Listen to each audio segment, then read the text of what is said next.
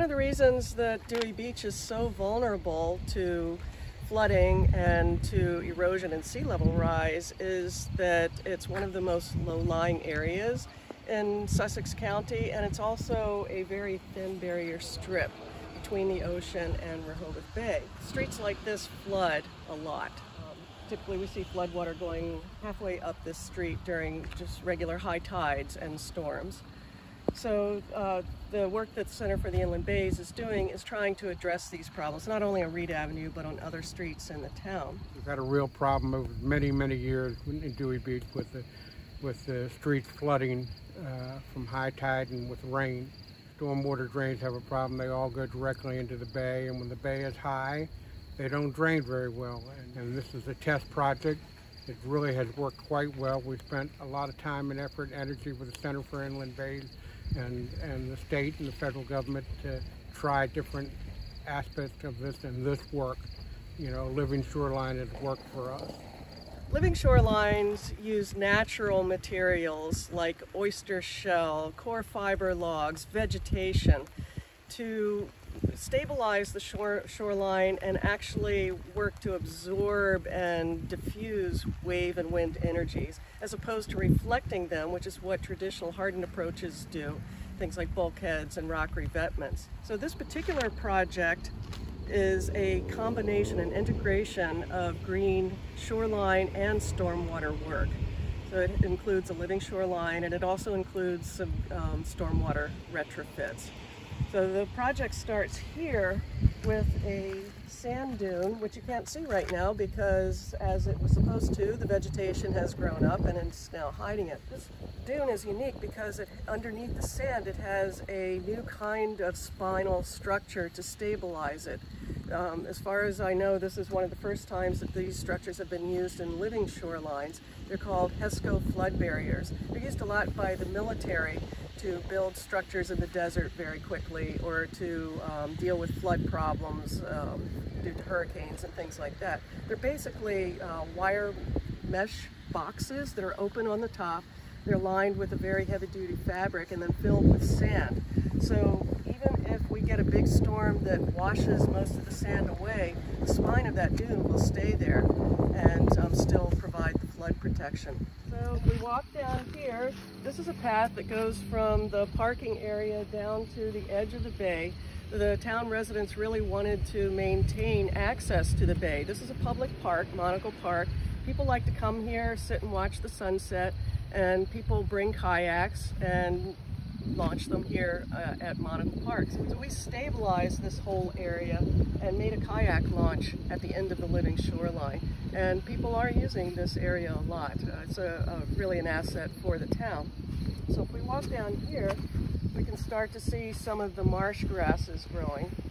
Originally, when we started this project, there was a lot of big rock out here with kind of an opening, a U-shaped bowl here, and we delineated different zones that mimic natural tidal marshes. So you can see down by the edge near the bay, a low marsh area that has Spartina alterniflora in it, and then behind these oyster shell bags are plants that are typical of high marsh zones, the Spartina patens. And then we get up into the dune area and we have dune grasses here. So we have the restored marsh on both sides here. We restored almost 1,800 square feet of tidal marsh. And let's walk down this way and you can see a little bit more of the project. This area here is the stormwater component of this integrated project. One of the big problems that the town has at all of the outfalls that flow into Rehoboth Bay here is that as the tides rise, the bay water starts to push up into the pipes. We call that surcharge. Because a lot of runoff comes down the streets every time it rains hard, and then we get rising waters from the bay during high tide. We had water coming up the pipes and then runoff coming down the street, and that results in a lot of flooding here at the end of these bayside streets. So what we're doing at these outfalls is installing something called a tide gate. It's basically a one-way check valve. During high water periods, those valves close and prevent the water from the bay flowing up those pipes. Another component of this living shoreline and many of the living shorelines that we do here in the bay is the incorporation of oyster shell. Oyster shell bags and reefs are often used in living shorelines as stabilization structures, but they at the same time provide a lot of heterogeneous complex habitat that oysters, baby oysters can settle on, other shellfish, fish and shrimp and crabs and other types of invertebrates use those shell bags and shell reefs as habitat. So regardless of whether oysters settle on the shells, we still get a lot of great benefit to plants and animals in the bays. Part of the living shoreline that we've used the recycled oyster shell in is an offshore oyster reef that you can see where these poles are out here. It's hard to see from the shore, but if you were to look at it from above, you would see that it's made in the shape of sort of a braided chain. It's kind of a unique shape. The intention of the oyster reef is twofold. One, it helps break the energy of the waves as the water and wind moves toward the shoreline. It helps dampen the height of the waves that impinge upon the shore here, so it helps prevent erosion. The other big advantage of this oyster reef is that it's created a lot of great habitat out here. And here in Dewey Beach, there's not a lot of habitat left along the shoreline. All of the shell was collected by the Center for the Inland Bays from area restaurants. So it's all recycled shell. Collect the shell through a program called Don't Chuck Your Shucks that we've had in place for several years. We collect over 4,000 bushels of oyster shells every year from the restaurants in our watershed. And then we use them in restoration projects like this. So this has actually provided a lot of additional habitat here at the end of an urban area like Dewey Beach. It really has made a major difference in the town. It really has made a major difference for the people who live on this particular street. If it hadn't been for the Center for Inland Bays, we'd been in deep trouble.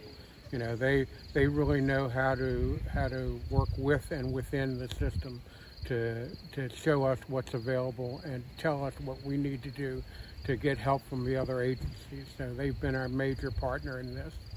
One of the things that's important to point out is that this is just one project of over 40 that are contained in the town's stormwater master plan that the Center for the Inland Bays helped develop. And Reed Avenue has 30 acres of runoff draining to this one point.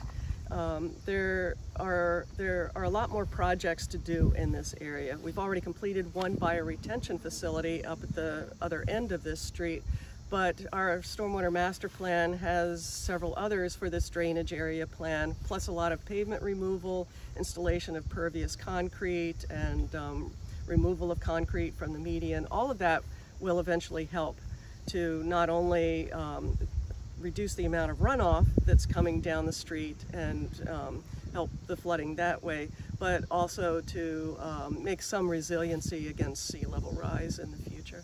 We're standing at the end of Dagsworthy Street here in Dewey Beach, which is just 2 streets over from Reed Avenue, which is where we were previously. And Dagsworthy Street is a really great example of what's happening to the shoreline here in Dewey Beach and throughout much of the inland bays. But here at Dagsworthy, you can see the impacts of sea level rise because the tides get higher and higher here over the years, and also the storm surges that come in and erode the shoreline. So Dagsworthy Street right now just drops off into Rehoboth Bay, and you can see a lot of sand accumulated here at the end of the street. This is typically left when we have high tides and much of the street is flooded. This is Sunset Park, which is a public park in Dewey Beach, but much of the beach here at Sunset Park has eroded away over the years. You can see there remains an old pier and bulkhead there, and some of the vegetation in the park is now disappearing and it's been taken over by invasive plants. So the vision of the Center for the Inland Bays and of the town is to use living shoreline tactics to restore this park, to restore the tidal wetlands that are associated with the park, and build the beach back up. Put a stabilized small boat launch here so people can bring their small sailboats and kayaks and put them into the bay. And this will be a great place for people to come and enjoy our inland bays. So eventually this is going to be a great public asset, something that all of us can enjoy for a long time. One of the keys to making projects like we're doing here in Dewey Beach work is the partnerships that we develop. A key role of the Center for the Inland Bays is bringing people together, bringing funding sources, bringing energy, bringing visions together to design projects, to have bigger visions about what we want to have happen to improve the health of the bays, and then finding the resources and putting the minds together to make those projects happen. And that definitely happened here in Dewey Beach. The Reed Avenue project and this project could not be done without partnership from DelDOT, the Department of Transportation, which has been putting a lot of money and staff time into helping us figure out how to make the projects here on the shoreline work in an integral way with the roadways. And DelDOT has a big stake in this too, because their roadways are also in danger from flooding and erosion. And then the town of Dewey Beach itself has put a lot of resources and time and energy into the projects. So working together, we're going to make this shoreline resilient and sustainable for years to come.